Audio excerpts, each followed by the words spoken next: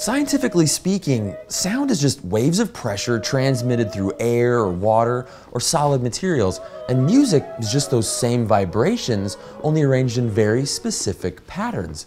Now, barking dogs, jackhammers, and symphony orchestras are all really just vibrations, but I've never been overcome with emotion while listening to a jackhammer.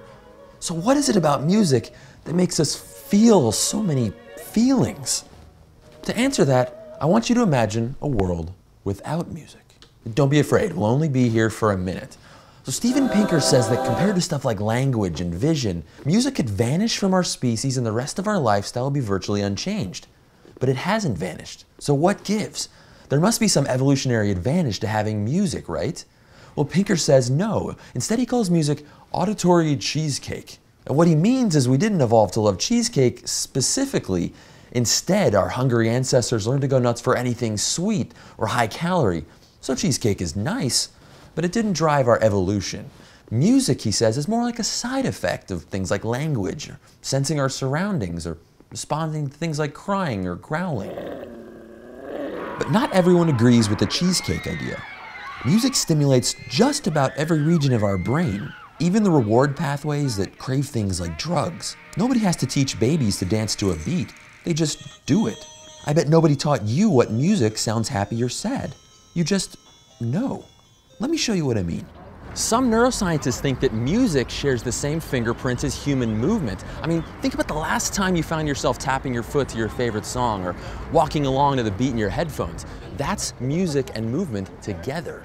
So our human ancestors, they gained an evolutionary advantage over other species because they were so social. I mean, whether it's military marches or lullabies or even One Direction concerts, nothing binds people together quite like music. But how do we get to emotion from just simple vibrations? Talia Wheatley is a neuroscientist at Dartmouth College, and she recently did an amazingly cool experiment that suggests we might read emotion in music the same way we read emotion in human movement. So what she did was give people this really simple set of controls, and they would either create a little melody or an animation of a red bouncing ball. So using an emotion as a guide, half of those people created songs to match, and the other half made a little animation to match. All right, so what I'm gonna do is play you some simple little melodies, and I just want you to tell me what emotion comes to mind, all right? Exciting. Ooh, exciting, yeah. Scattered. Disjunct. Youthful. Joyful. Sad. Happy. Pensive. The results were amazing. For each emotion they tested, the slider positions were the same for the melody as they were for the bouncing ball. Happy bouncing balls shared the same controls as happy music. Same with sad or angry or peaceful. Emotion in music and movement seem to use the same patterns. Now I know what you're thinking. This is just because of American pop cultural norms that have been reinforced in our society for centuries, right? Well, they did the same experiment in a culturally isolated village in Cambodia. They found out that the melodies and movements were almost exactly the same as the US. Here's the angry music from Dartmouth. And here's the angry music from Cambodia. Here's two peaceful animations from both groups.